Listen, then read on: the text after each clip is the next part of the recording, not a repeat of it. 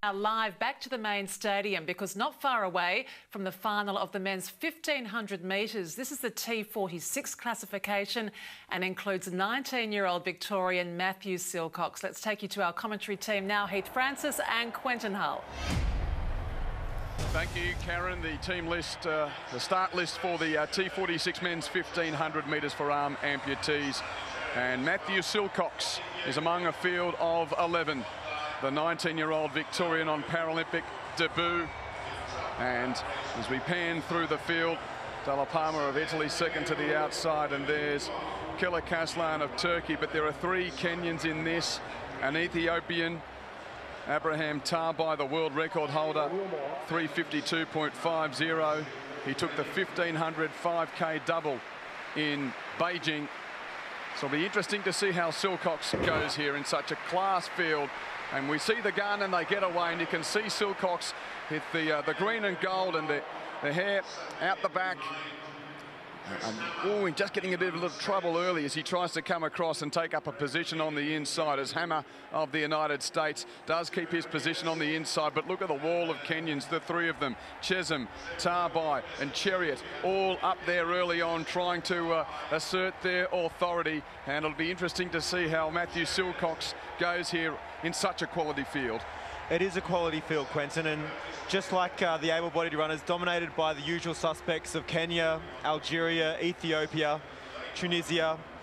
What we're going to see here, I think, is great running from the Kenyans.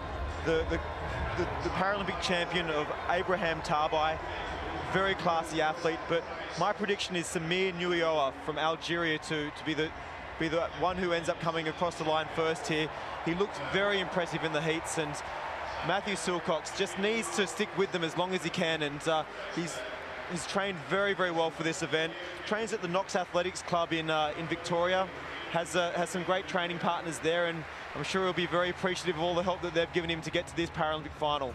Silcocks about 3 or 4 from the tail, and the Algerian you mentioned, Nuioa, is in the white singlet in between the three Kenyans there, with Tarbai on the fence, Chariot coming around now to take the lead, and Chesum there as well, and we also see the orange and black strip of the Ugandan Emong up among them early on, and Silcocks is just inside of him. So the Australian moving on to be about 6th or 7th midfield as they will come down to the finish line with 3 laps to go. But the three Kenyans, Chesum in the middle of the screen there, he's in front with Tarbai on the inside and Chariot, the third of them. And then it's Nuioa out of the straight, and the Australian Silcocks just behind the main group, just backward of midfield or thereabouts. And he's running a decent race so far. And we're seeing the Kenyans do what they do in international athletics, and that's work as a team. And I think for Nuioa, that the big challenge for him is going to be working against this wall of Kenyans that's in front of him.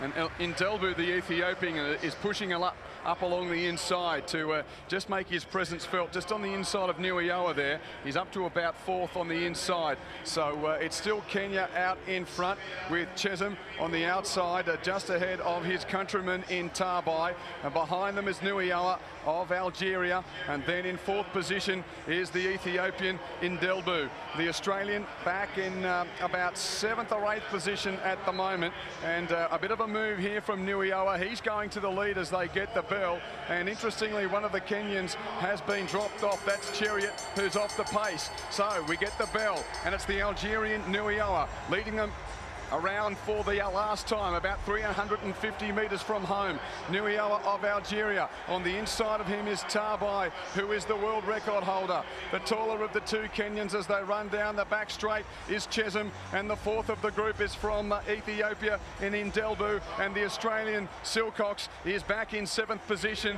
a long way from the leading group. The Algerian Nuioa out towards the 200-metre start point, just in front. He's got Chesum on the Chesum dropping off the main group. Tarbai is the Kenyan pushing up on the inside. Tarbai gets back to the lead ahead of Nuioa. Then it's the Ethiopian in Indelbu, but it looks like it's going to be the Ethiopian, or should I say the Kenyan in Tarbai, pushing the foot to the accelerator and racing down the home straight.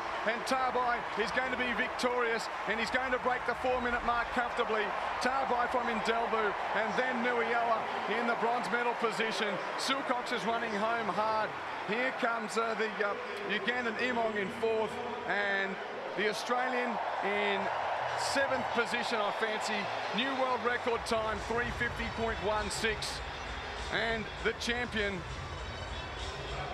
Abraham Tabai, sets a new world record for Kenya. That was an incredible run by Abraham Tabai.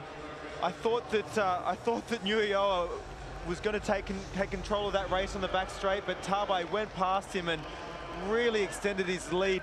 Big long strides down the back straight and then round the bends, accelerating, and then when it got onto the home straight, he wasn't going to let anyone go past him. You can see him coming onto the straight here and really extending his lead. Long, easy stride that only the Kenyans can have. And Nuiyoa's stride got clipped a little bit there, but it was all Tabai all the way to the finish, and he defends his crown that he earned himself in Beijing with a new world record, 3 minutes 50, world class. And Silcocks finished 6th as they came across the line, and a time of 3:59.79. So Silcocks has gone under the 4 minutes for the first time. A terrific performance from the Australian. That's a great run by Matt. His coach Richard Huggins is going to be very, very proud of him. And first Paralympic final, 6th in the world. That's nothing to be ashamed about. Well done, Matthew. Let's hear from him with Amanda Shalala. Your first Paralympic final, you've gone under 4 minutes. How did you find it out there? Yeah, it was great. I absolutely loved the atmosphere. It was absolutely unreal. I looked up, I didn't see any free seats. It was nuts. Even better than the other day. Yeah, it was a great race. I got caught up a bit in the last couple of laps. I was trapped and I couldn't really get at. But yeah, overall I'm happy with the time. Like, it's a PB. First time I've gone under 4 minutes. Yeah, and it's really good considering the kind of lead up I've had with injury and a bit of illness and stuff. So yeah. You went up against a really top quality field. What was it like for you to be on this sort of stage competing against athletes of that class? Yeah, well, it's great really. Like, you know, these are some top athletes, like, you know, a lot of the Africans, you know, three Kenyans. It's just like so much different to what I'm used to, like competing, you know, inter-club in Victoria back in Melbourne. Yeah, so it's a really cool experience. Well done, Matthew. Now we'll go to Darren Boyd at the swimming.